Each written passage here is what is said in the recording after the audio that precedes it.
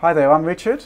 It's Tom here. And today we're looking at the Asus G751JY gaming laptop. So what's special about this one? Right, well this is among the first of a crop of laptops coming out over the last few months that feature a G-Sync display. And G-Sync is basically this amazing new display technology where you get all of the advantages of gaming with V-Sync off, that's like ultra fast response, but you get the image consistency of V-Sync on, which means no tearing whatsoever.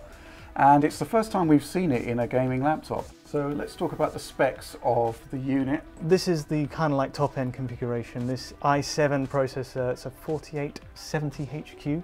With 32 gigs of RAM and a 980M. Pretty much exactly the same GPU that you'll find in a GTX 970 and a GTX 980, but there's a number of cores cut down. About 25% of the processing cores are reduced. So CPU-wise though, it's 4 cores, 8 threads, maximum 3.9 gigahertz. You know, it is a pretty high-end desktop configuration shrunk into a 17-inch laptop. So what about ports? Pretty much a comprehensive list here with VGA, Ethernet, HDMI, Thunderbolt, 2 USB 3s and 3 audio ports on that end. But yeah, on the other side, just looks like some USB 3s. Yeah, Blu-ray players, but on a laptop.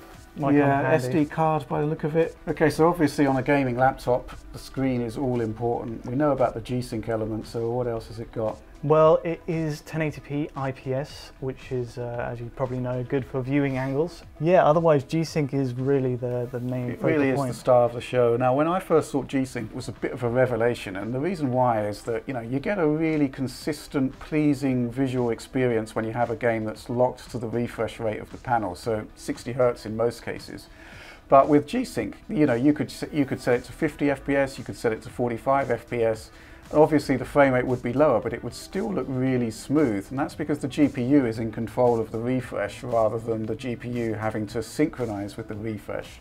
Okay, so the bottom line is this. G-Sync is really good as a technology in its own right, but you are still dealing with a variable frame rate, and that means that frames are persisting on screen for different amounts of time, and it is noticeable. Obviously G-Sync cleans it up a bit, but it's not ideal. But with RivaTuner Statistics Server, what we showed is that if you limit yourself to a set frame rate, then you get the consistency as well, and you can set that to whatever frame rate you want, you know, 35, 40, 45 FPS. And the presentation isn't a million miles away from the kind of standard, gold standard, if you will, of a locked 60. I think that's the bottom line, isn't it? Yeah. Okay, so let's talk about the GTX 980M. Typically, the laptop equivalent parts are obviously less capable than the desktop version. So what are we dealing with here? Well, it looks kind of between the GTX 970 and the 960. Because it is a laptop, we're CPU bound in some respects, especially in games like The Witcher 3 and Call of Duty Advanced Warfare. It kind of dips around the GTX 960's levels, but for the most part, it's around, just shy of the 970. Different games produce different results. It's kind of interesting that while the GTX 980M is based on the desktop chip, you kind of can't pin it to a specific desktop part. So, for example, in The Witcher, looking at the performance video right here, you can see that it's better than the GTX 960, as you'd expect, because it has more memory bandwidth, more cores, etc.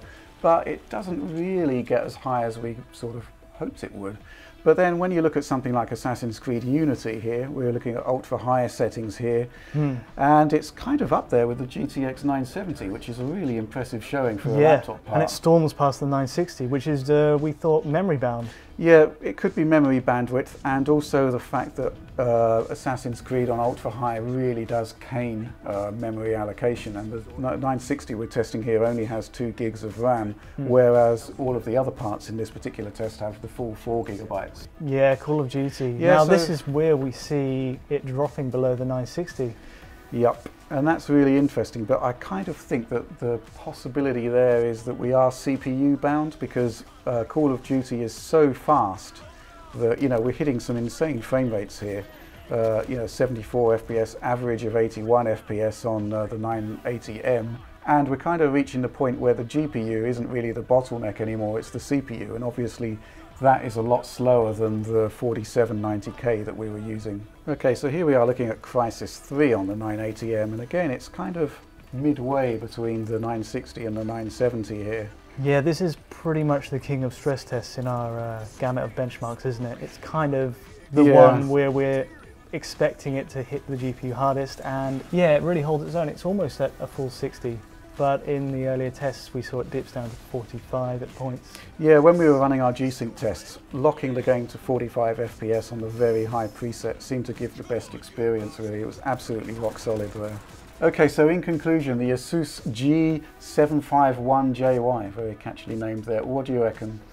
Yeah, I liked it. I liked it a lot. The G-Sync really pays off, and if you're looking for a top grade 2 grand laptop and that's your budget, this is one of the better options I've seen so far. I mean, we see a lot of gaming laptops coming into the office and indeed going out again, and this is kind of like the first one where we've thought, wow, we really want to buy this, or own it at least. I think it's kind of to a combination of things. First of all, there's the Intel CPU and the GTX 980M. I mean, those are pretty much desktop equivalent parts. We've proved that the performance is there. But I think the crowning glory, if you like, is the G-Sync screen. Yeah, this is kind of going to become the future of laptops, I think. Gaming laptops in particular. Okay, so that's the Asus G751JY. Pretty decent gaming laptop, and the G-Sync monitor on there really is a game changer. And that's all we've got time for now. If you enjoyed the video, feel free to give us a like and subscribe to Digital Foundry for the latest console and PC tech analysis.